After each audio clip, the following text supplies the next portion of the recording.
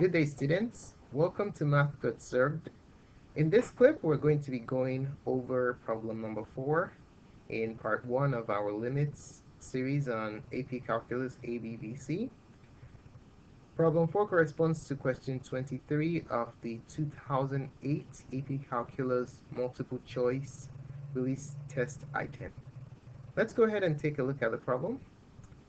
It says a graph of the even function y equals f of x consists of 4 line segments as shown above. So we have the graph right here. Which of the following statements about f is false?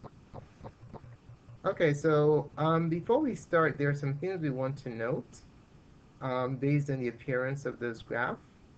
If you take a look at this graph, you'll notice that there are 3 corners, okay? You have a corner at -3, you have a corner at 0, and a corner at 3. Okay, so what does that mean? Let's note something real quick. If a function is continuous at a corner, then the limit exists, okay? So this is a continuous function. The limit exists at corners as long as the function is continuous at the corner, okay? And then another thing you want to note is that f prime of x does not exist at corners, okay? F prime of x dne does not exist at corners because the left and the right hand derivatives are different. All right, another thing you want to note is that we have an even function here, okay? So if a function is even, what does that mean? If a function is even, that implies that f of x, f of negative x is equal to f of x, okay? So this is what it means for a function to be even. Another formula that you want to call to mind is the limit definition of a derivative. There are different limit expressions of a derivative, but the one that's applicable to this problem is if you have the limit, if you want to find the limit at, let's say, a point A, x equals A, f prime of A can be expressed as the limit as x approaches A of f of x minus f of A divided by x minus A. All right, so all these points you want to keep in mind on while we're solving this problem. Okay, let's start with part A. What I'm going to do is I'm going to basically go through every single option just to show you which one is false and which is true. Even though we might know what the answer is, I'll just go over everything just to help you review, okay? So for the first one, we're finding the limit of a difference of functions. So we can go ahead and take the limit of the individual functions. So this can be written as the limit as x approaches 0 of f of x minus the limit as x approaches 0 of f of 0. Okay, so what is the limit as x approaches 0 of f of x? We have a corner there. Does the limit exist at a corner? If the function is continuous at the corner, the limit exists. Okay, and in this case, the limit as x approaches 0 from both sides, the y value you're approaching is 0. Okay, so this expression here is 0. Now f of 0 is 0.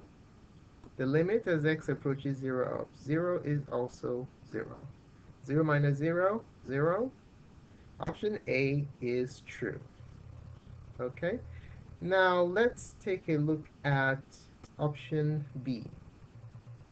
Limit as x approaches 0 of f of x minus f of 0 divided by x. Now what does this look like? This is the derivative. This is the limit definition of a derivative at a point. So in option B, we are basically looking for f prime of what? F prime of 0. What is the slope or the instantaneous rate of change or the slope of the tangent line at x equals 0? Now at x equals 0, what do we have? We have a corner. So what's the derivative at a corner? The derivative does not exist at corner. So f prime of 0 does not exist. But in option B, it says it's equal to 0, so this is false. This is false. Okay, so our answer is option letter B. Okay, now let's do the rest. Let me just show you how to do the rest, even though we already have the answer. Okay, so option C, let's see here. We're looking for the limit as x approaches 0 of f of x. Now let's wait for a second. F of negative x. Since this is an even function, f of negative x is also the same thing as f of x. Okay, so we can apply the even nature of this graph to express this function in this format. Over 2x. This equals limit as x approaches 0. In the numerator, we have 0. F of x minus f of x is 0 over 2x.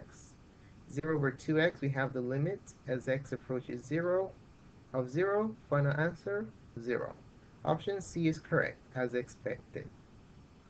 Now let's take a look at option letter D. Now what is this? This is the limit definition of a function, right? You're looking for the derivative at x equals what? X equals 2, okay? F of a is 2 here, okay? So f prime of 2. So let's consult the graph. At x equals 2, where are we? We are right here. We're on this line. Since we have a straight line, what does that mean about the derivative? If you have a straight line, the derivative is constant. So we can just pick any 2 points on this line and compute the slope using rise over run, and that will tell us what the derivative is. All right, so we're going to use rise over run. So if we start from the origin all the way to 3, 3, we rise 3 and run 3. 3 over 3 is 1. That is your slope. Okay, that's the derivative at x equals 2. So as we can clearly see, option D is correct also. Now let's shift gears and take a look at option E. Well, what is this? This is also the derivative, right? Is the derivative at x equals a is 3 here. So we're looking for f prime of 3. So let's consult our graph again. What is the derivative at x equals 3? Oh wait, we have a corner here. And what do we know about derivatives at corners? The derivative does not exist at corners, so f prime of 3 does not exist. Okay? Alright, now we can see that option E is also correct. So the only false statement is option letter